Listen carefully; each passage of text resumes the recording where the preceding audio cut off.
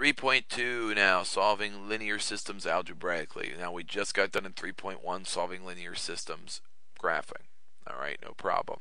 However, let's face it, it is actually a little easier to do this algebraically, and that's what we're going to be working on here right now. So we first have the substitution method, which is my least favorite method, but can be easier sometimes. And the first step with the substitution method is you solve one equation for one variable. Alright, so you get one variable in there, and then you substitute that entire equation into the other.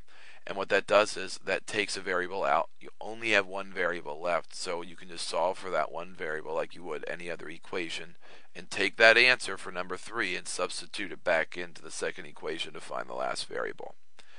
Word-wise, sounds very confusing. Don't blame you, but once you see an example on how to do it, you'll understand exactly what I'm saying here. Let's see how they like my energy ray. Alright, so we got to pick one to solve, basically. And the thing here is you can solve for any variable, so make it the easiest one possible. I have 1, 2, 3, 4 different variables. Which one do you think would be the easiest for me to solve for?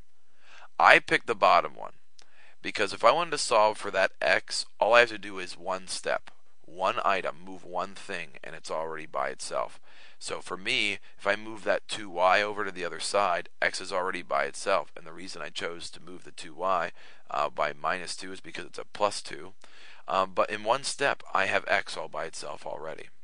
So now, because this, I switched into this down here, x equals negative 2y plus 2, I can take this value and plug it in for x right here.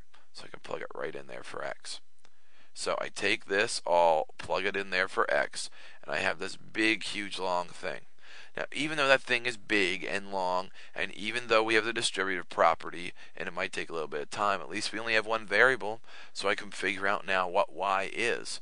As in, remember, when we graphed them, we found a point where they crossed. You had an answer, an ordered pair, which is an x and a y. Well, now we're finding the y. So after I find the y, I'm still going to have to find the x for the answer. So 3 times negative 2 is negative 6y. 3 times that 2 is positive 6. I still have a positive 4y there and a negative 4. I combine my like terms. I have a negative 6y and a 4y, so that's negative 2y. I still have the 6 equals negative 4. Since I have my y's on this side, let's move the numbers over to the right side. So I would do that by subtracting 6 because I have a positive 6 there. So they cross out, so I have negative 2y equals negative 10. And then I divide both sides by negative 2, and I end up getting y equals 5. Alright, well, it's actually not too difficult from here because I can pick any one of the two originals and take this y equals 5 and plug it back in to figure out what x is. So I'm going to plug it into the bottom one because it'll just be simpler. If I plug a 5 in here, 2 times 5 is 10. So then in one step again, I can just subtract that 10 over to the other side. Because it's a positive 10, I subtract 10. Find out that x equals 8. So my actual official answer to that problem was negative 8, 5. Now, this method, linear combination, will work, and this is the method that I use most of the time to solve my systems of equations. And there are many ways to do this, but I'm going to try to make this as simple as possible. That's what I'm going to do. When you're doing linear combination, you're trying to get items to cross out when you add them together. The way that I'm going to teach you here how to do this works every single time, regardless of how large or small the numbers are. Now, the numbers might be really large when you multiply them through, but it will always work. And I'm trying to make it so that this doesn't confuse you more than it already might.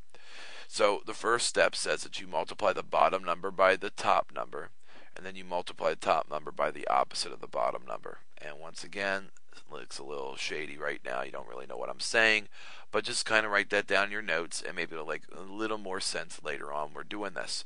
Then number 2, then you line the two things up, those two equations that you have now, the two new ones, you add them together, and you'll realize that a variable cancels out, which makes the problem much easier to solve from that point on. And then whatever your answer is, just like in the substitution method, you'll end up having a second equation. You plug that answer in, and you'll get the second part of your ordered pair. So once again, very confusing. When I grow up, I'm going to Bovine University. So here's what I mean. what I mean is we're going to have to add these up. But right now, if I add them straight down, do the x's cancel out? No. If I add this straight down, do the y's cancel out? No. So the point I'm getting at is I have to add these together to get something to actually physically cancel out. So I'm going to multiply both the top and the bottom by something in order to get this to happen. So what I said was you take whatever's on the top and you multiply it on the bottom. So I had a 2 leading that, right? The 2 is leading that, so I multiply by 2 on the bottom. I have a 4 on the bottom here, so I multiply the top by a -4, the opposite, right?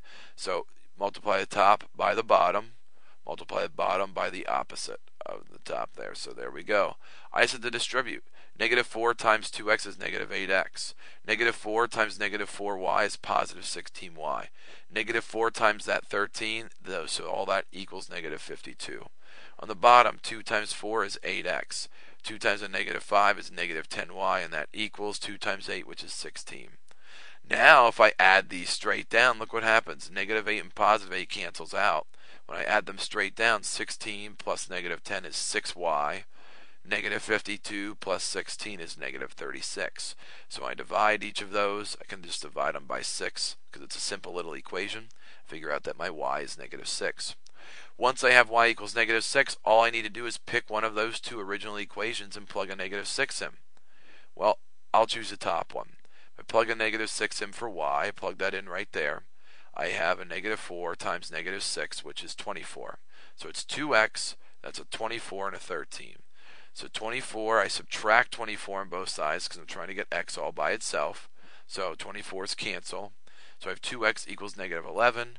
I can divide both sides by that 2 to get x equals 5.5. So put them together. I get -5.5 and -6 as my answer to the problem. I've coughed up scarier stuff than that.